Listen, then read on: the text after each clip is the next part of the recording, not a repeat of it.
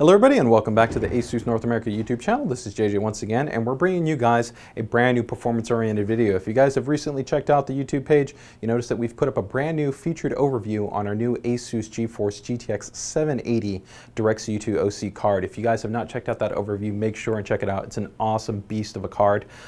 As based on kind of our new kind of breakdown and the way that we're handling things, if you want to kind of know more about the non-reference design aspects, kind of the ins and outs in terms of the topology, the feature set, the overall kind of specifications of the card, make sure to check out the overview video. In this video specifically, we're going to be covering performance, which includes everything ranging from overclock settings to temperatures to acoustics, as well as gameplay performance.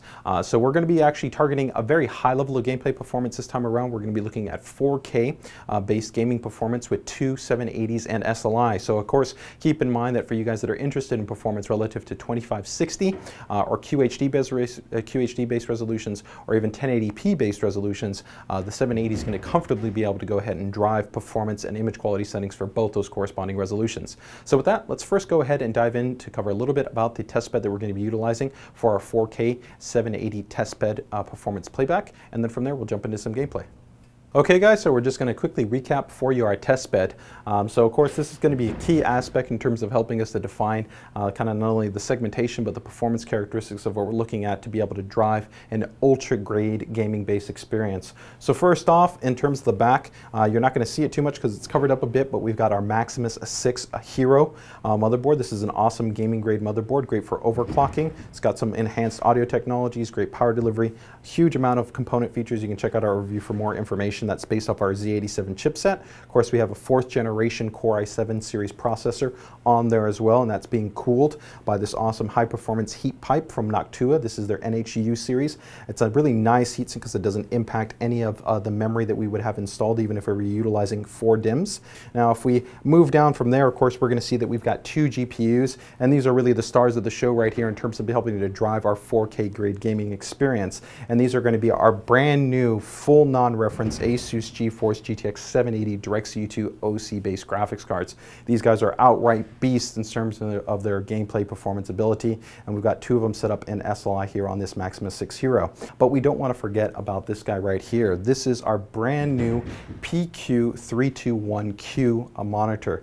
This is going to be the first to the market in terms of monitor offering 3840 by 2160 base resolution. This is an extraordinary high resolution. So for you guys that are pixel density fiends out there, you guys really want the sharpest, the highest resolution based content, whether it's going to be for image editing, general productivity, or of course for high grade gaming based experience, this is going to be the panel to pick. Now, just to give you a couple of quick notes here on terms of the testbed configuration, with these ASUS GeForce GTX cards that we have here, we're using a specially released driver from NVIDIA, which you can get directly from GeForce.com. NVIDIA as well as ASUS are closely working to go ahead and make sure they have the optimal gameplay functionality and stability for 4K based resolution support, but keep in mind that not only games but the drivers will continually be fine-tuned to give you guys the best gameplay experience. So make sure to not only have the GeForce Experience software installed to make sure you get automatic patches, but make sure and regularly go back to GeForce.com to make sure you can check on the current status of any updated drivers to improve gameplay, compatibility, and overall performance. So with that, we're going to first go ahead and jump into the performance aspects of our ASUS GeForce GTX 780. Okay guys, so giving you a little bit of performance breakdown, we're first going to actually talk about the max ranges for the card. And what we mean by max ranges is some of you guys are interested in terms of what are the maximum settings that are available via our GPU tweak utility to go ahead and be able to customize and tweak and tune the graphics card. So the ranges you're going to see here in the screenshot actually essentially cover everything from the maximum GPU frequency to the voltage to the memory frequency and all the correlating parameters. So you're going to have options to hit, and let's say like a maximum GPU frequency of 1882, or the memory frequency going up to 9999, or a power target of 110. Even things like the voltage will be able to go up to 1.213. Now keep in mind for the voltage, all of your cards are going to have slight variances in terms of the maximum voltage. So keep in mind you might not exactly get 1.213. It might vary a little bit by actually going up a little bit or maybe down by a little bit. Now for you guys that are looking for even higher levels of ranges, if you're assuming either to use some form of extreme extreme cooling, or you're possibly using something like EK's upcoming full water block design, which is fully compatible with our non-reference GTX 780 based graphics card, there is an option inside of GPU Tweak called Overclocking Range Enhancement, which will further extend the actual ranges for adjustments to not only this GPU frequency, but to the memory frequency. It will not modify GPU voltages. For you guys that are looking for more aggressive voltages, the only option available to you outside of the default parameters that are available will be through our VGA hotwire technology, and if you're utilizing a corresponding ROG series motherboard which features that same function or feature. So with that, next option is going to be relative to the temperatures.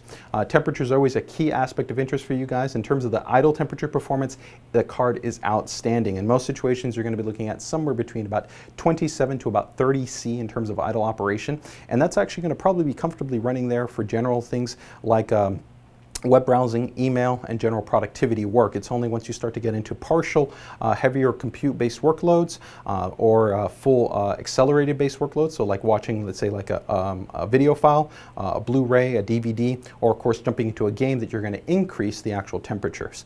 Now, even under full gameplay performance, so we did all our actual test settings at 2560 by 1440, and you can see these actual corresponding settings that we have here that we use for Unigen in terms of the Unigen 4.0 benchmark to give a baseline in terms of consistent looping for approximately an hour in our testbed configuration to allow us to go ahead and monitor all the corresponding metrics that we're reporting to you. And under those situations, depending on the GPU, because there's always a little bit of variance between GPU to GPU, you're going to be looking at a load temperature of generally between about 62 to about 66 C. So the card is really, really cool. When you consider that the reference-based design is pretty much consistently hitting 80 C, this is significantly cooler, it's significantly quieter, and then when you take into consideration the full non-reference design, an outstanding base card. So with that, let's go ahead and take a look at some of the other performance metrics for this card as well. Okay guys, so now that we've covered a bit relative to the actual temperatures, next most important part is definitely acoustics. I know for a lot of you guys out there, you're always interested in knowing, for a high-end GPU like this, it's awesome that it has an ultra high level of cooling, but it's just important that also you're getting an outstanding acoustic experience. So our goal definitely with the DirectCU series of cards is not an ultra cool, but ultra quiet operation. And definitely, even though this is an ultra high performance card that is not only faster and cooler than the reference design, it's also up to 3 times quieter. Now when we're taking a look at the stock base configuration, which keep in mind already comes with a moderate overclock on top of the baseline frequency that you would have on a GTX 780 based graphics card, your fan duty cycle is only going to approximately be about 54%. So when you think about that, that's actually fairly conservative, that you have a huge amount of additional headroom still left in the card in terms of increasing the cooling performance, which is quite impressive.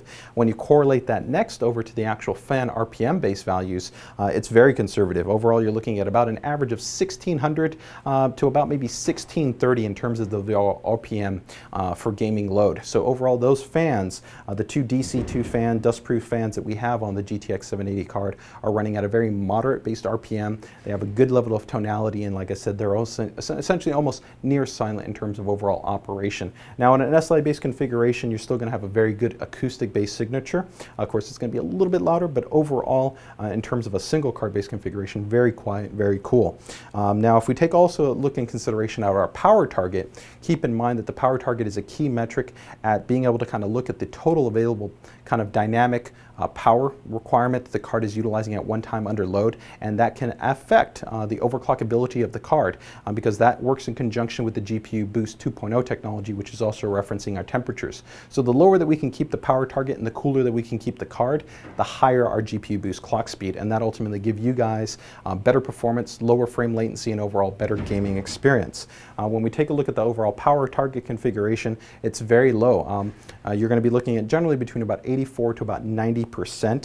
So that's still going to be underneath 100% marker, leaving you some additional room so that when we go ahead and overclock the card, you've got an additional amount of headroom.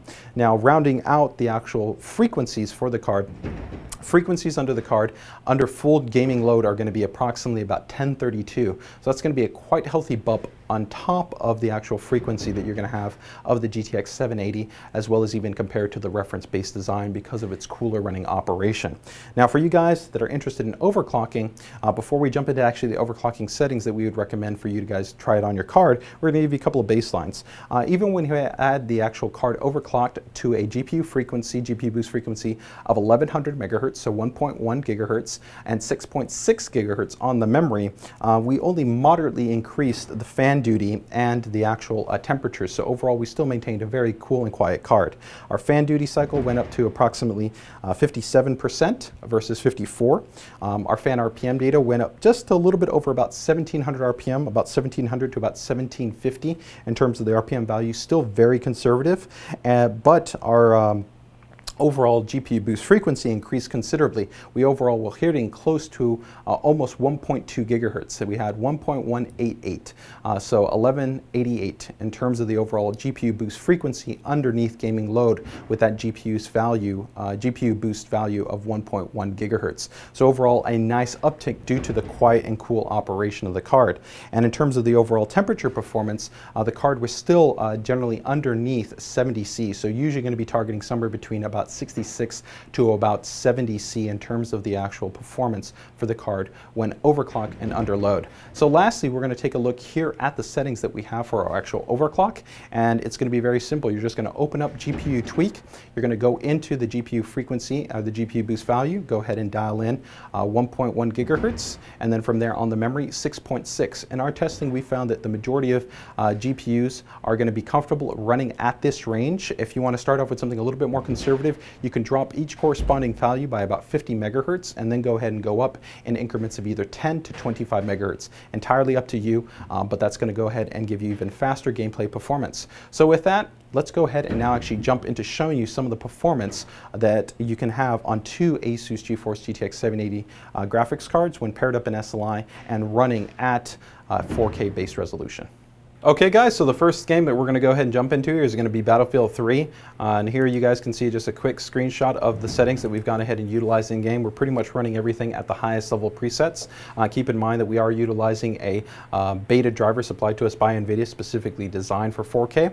So of course, performance, functionality, and compatibility is going to continue to improve not only for this, but for all the other game titles that are out there on the market. So just keep that in mind. So with that, let's go ahead and jump into the game and show you a little bit of Battlefield 3 running at native resolution.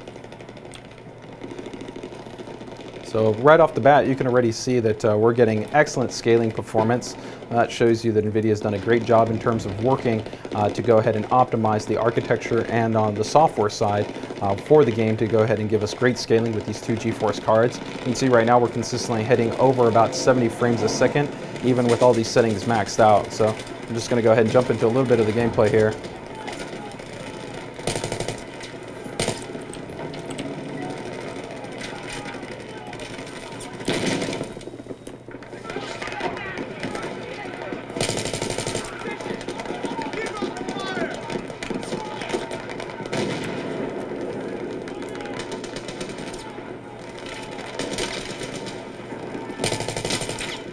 There we go. We can even see that as we go ahead and change the environment, mapping, we're still keeping great frame rate, game policy, and even in various levels that we've gone ahead and tried out, we've gone ahead and maintained really solid actually performance in different types of environments. Now, of course, in multiplayer gameplay, you're going to have varying levels of performance because, of course, you are bringing in more balancing from the CPU.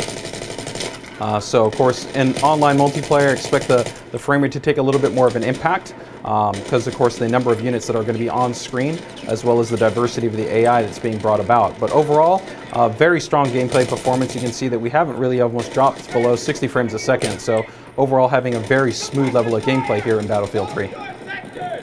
Okay guys, so next up we're going to be taking a look at Grid 2, and pretty much the end. We've maxed out pretty much all the settings here on the game, so you can take a look at these here in the screenshot of the gameplay settings. And once again, we're running this at the native resolution. So with that, let's go ahead and jump into a little bit of Grid 2. So you can see, of course, there we have our FPS in the corner. We already started off between about 90 to 100 plus frames a second. Frame latency is really smooth overall. It's a really nice and responsive experience, which is great for a racing title like this. And of course, even with keeping everything maxed out at this high resolution, really smooth level of gameplay, even when factoring that we're running all the advanced image quality settings in the game. Someone spun out. Next time you take that corner, try scrubbing off a bit of speed. You might get a faster exit. There we go. Let's see this right here. We can see right here that even as we continue to go through the rest of the track, very similar level of performance offered consistently throughout the entire essentially track. So we were looking at consistently over 90 frames with it not being surprised to be able to go ahead and have it be in excess of 100 frames a second. So overall, that gives you a little bit of the performance offered here on Greed 2, but definitely very solid running here at 4K resolution. So with that, let's go ahead and jump into our next game, which is going to be Trine 2.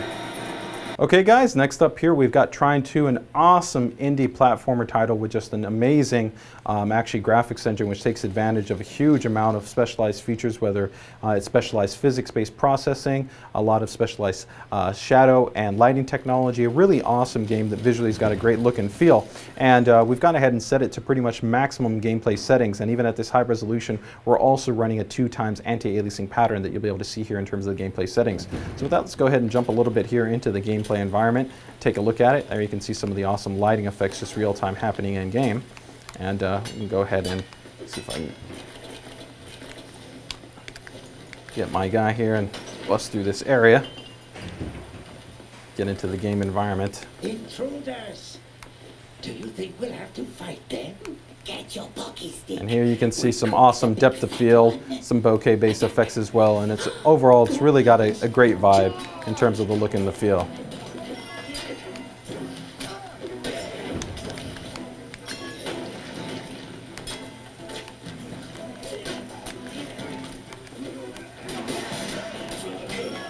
You can see that the frame rate is holding very steady. We're looking at about 80 plus frames overall, and overall keeping a really smooth level of gameplay. So it's overall keeping the experience really smooth, really responsive, which is exactly what we would want, especially with a platformer where you're moving from point to point and you don't want it to feel laggy, and you don't want to have kind of any noticeable elements that are going to detract from your overall gameplay experience. All right guys, so I guess that wraps up a little bit of Trine 2 here. So from there, let's go ahead and jump into our next title.